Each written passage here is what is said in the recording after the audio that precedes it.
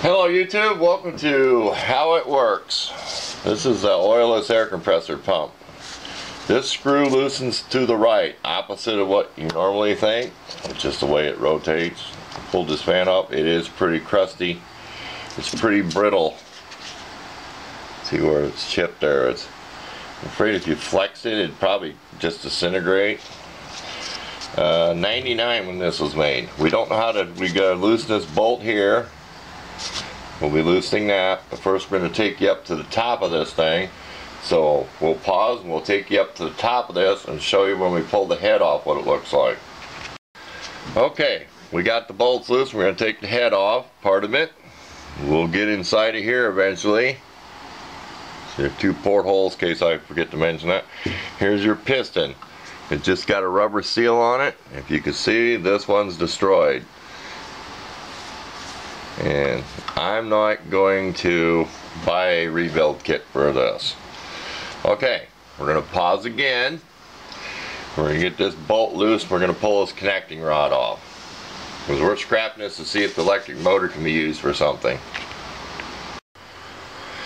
Okay, this also takes a hex key, Allen wrench, bolt to loosen the rod, and I just wobbled it off this bearing right here. Another close-up. Don't need to really take a picture of that. That's obviously what was wrong with it. Just that seal. And just think I junked the whole thing. But it's not worth me putting any money into it. I have an air compressor. Okay, so back to the head.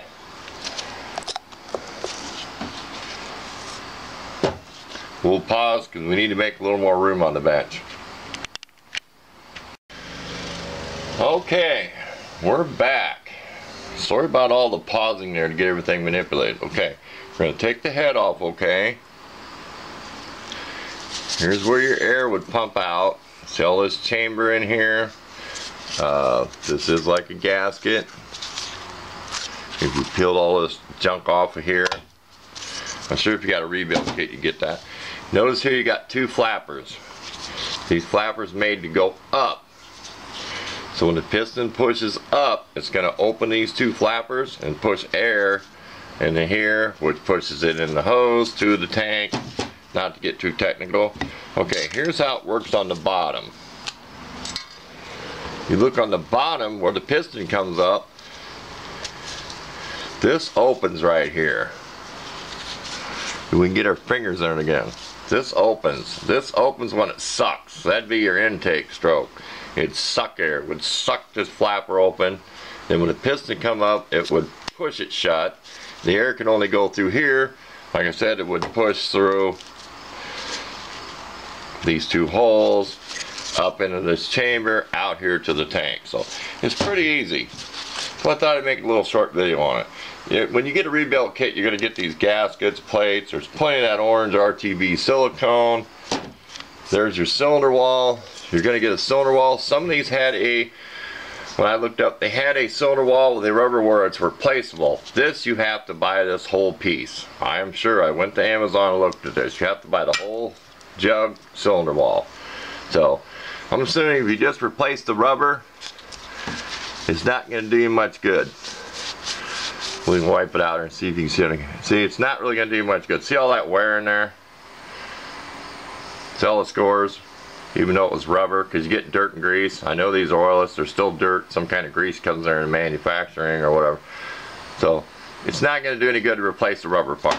See, I knew that right away. I had these apart before, so. There you go. I'll include a couple photographs. Kind of give you the basics of how one of these works and what's it take to rip everything off it. Pretty simple. 4 bolts, take your rod loose, like I said, take your fan lid off, take your rod loose with that split in it.